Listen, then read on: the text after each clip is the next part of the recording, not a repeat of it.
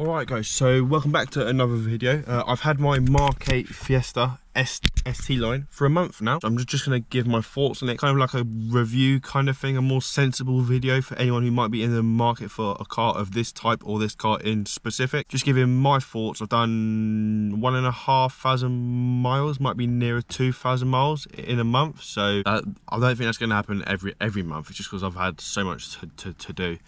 But I mean, for a first month, I've definitely got to learn the car. So yeah, hopefully you enjoy. Hopefully this helps you if you're in the market, as I said. And let's get on to point number one. It's probably the biggest talking point of the UK at the moment, and that is fuel. What are the fuel prices like in this car? So it's a 1 litre EcoBoost, so it's got a turbo. They do 100 horsepower, 125, 140. This is the 141. Around town, you get like 70 miles to the gallon. Like, it is really good around town. The second you hit fast roads, and I'm going to do a video purely based on fuel after this one. The second you hit like motorway speeds, even though it's got 6 gears, it just drinks fuel. You can tell it's a car made for like the city. I drive 99% of the time with eco mode on as well, which like limits the power, makes everything more smooth. So it is like a more fuel friendly way to drive. And yeah, as I said, around town, perfect. But the second you go quicker than like town speeds, like as I said, like a dual carriageway or a motorway, it just drinks. So you can almost see the gauge going down. Maybe that's just me because I've got the most powerful one, even though it is just a tune from the factory, so I don't know if that would affect it. But yeah, that's my personal experience. If you're just buying it for around town, fuel is perfect. And it's petrol as well, so coming away from the Fabia, it's nice to not have to spend £26 a litre on fuel.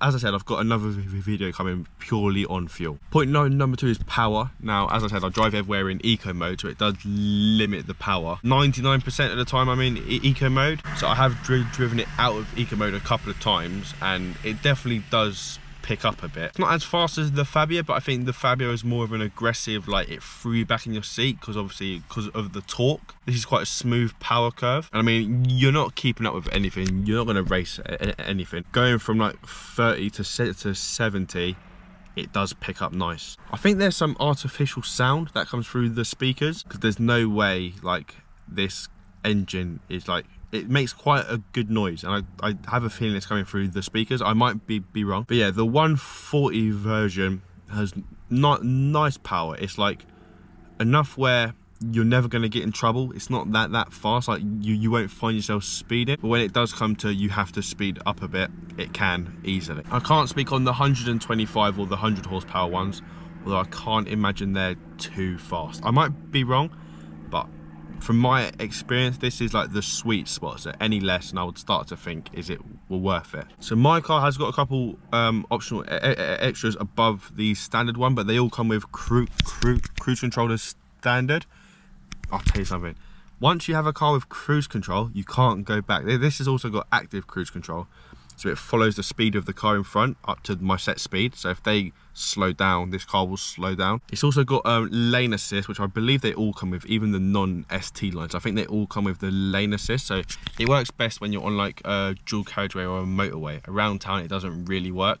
It essentially stops you or tries to prevent you from creeping over the white lines into the other lanes. You've got the Apple CarPlay, which isn't on at the moment, but it's not just Apple CarPlay. That's only if you plug it in your phone. It is also just like a radio, like every car. But it's a really good like screen to touch. It's quite quick, no real lag. The steering wheel's quite nice and chunky, and obviously I have got the heated steering wheel, so when it has been cold, which hasn't been for a while, this is a must. Now obviously I am coming from like quite basic cars, like the Skoda had nothing. The Clio had as many optional extras as they can, but it's still quite a basic car. So I might be like over exaggerating the car because I have nothing to base it off. But if this is like your first car, like this is an incredible car, and this is my 4th car and I'm still happy with it. All the features, like the way it drives effortless. Like take the power out of it, the way it just goes over bumps, and like it's just effortless. Like it's a really, I think all new cars are probably the same now.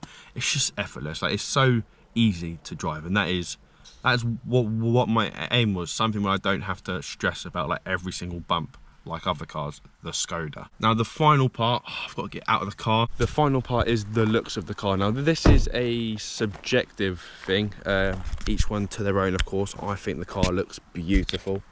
I think the back, it just looks nice. It could do with spacers probably, but at the end of the day, this is my everyday car, and I promise myself I'm not modifying it. The front is my favorite. The headlights, I always come in when you can't see them. I mean, you can kind of see them. The headlights are my favorite part about the car.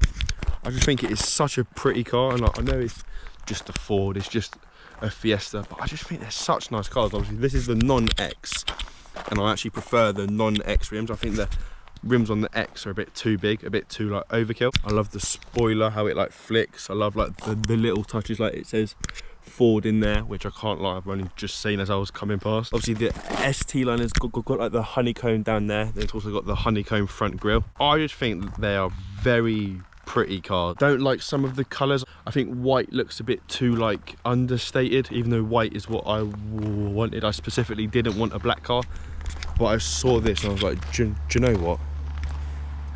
It just is quite a pretty car.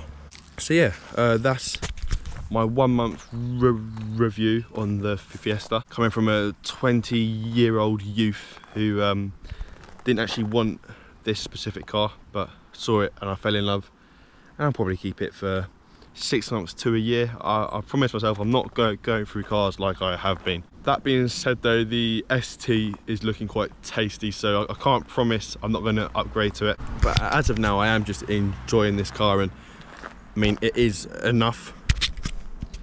I just always want more. That is my problem. But yeah, hopefully you've enjoyed. I don't know, maybe it was just cool to watch, or it's actually been informative. Like and subscribe, comment any suggestions or improvements, and hopefully I'll see you again.